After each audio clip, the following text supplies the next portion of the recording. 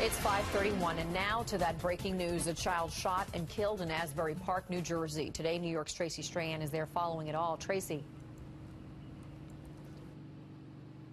Darlene, according to Asbury Park police, that 10-year-old child was one of two people shot at a home here on the 400 block of Ridge Avenue overnight. There's still a heavy police presence as we continue to try and get details on the gunman and the search for more gunmen.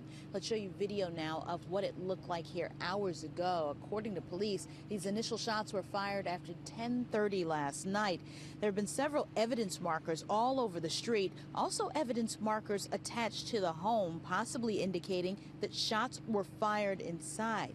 Now, we continue to see detectives going in and out of the homes, taking photographs and trying to collect evidence, but we're still working to confirm if authorities are on the hunt for an actual gunman connected to this case.